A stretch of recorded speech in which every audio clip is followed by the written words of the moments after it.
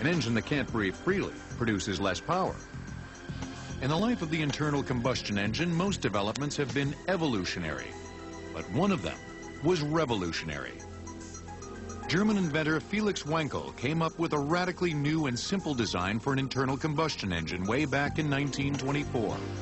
But it wasn't until 1957 that he built the first truly functional Wankel rotary engine. It was a dramatic departure from the piston engine.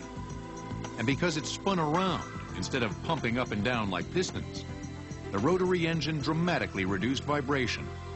Many people over time have tried to think of a better geometry. There are some negatives to this simple piston connecting rod cylinder arrangement.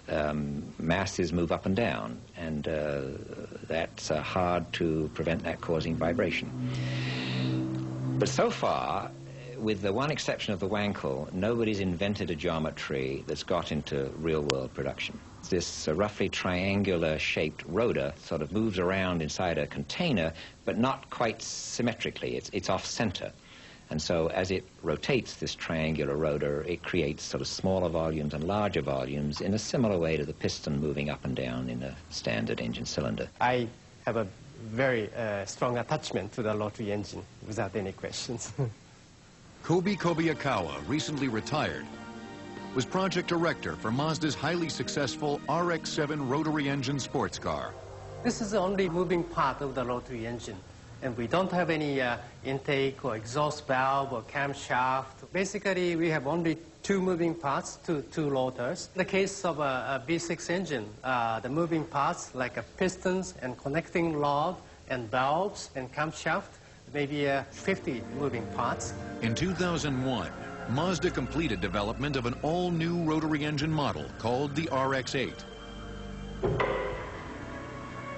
It may look small, but the 255 horsepower engine is competitive with much larger piston engines.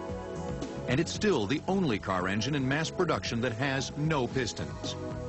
Kobi Kobayakawa talked to Felix Wankel just a few years before the inventor's death in 1988.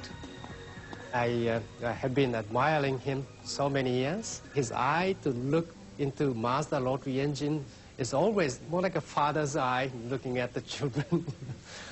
He's so nice, and he was very pleased with the Mazda's effort and result about the rotary engine.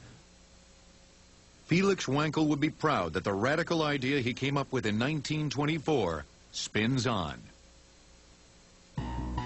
Up next, tiny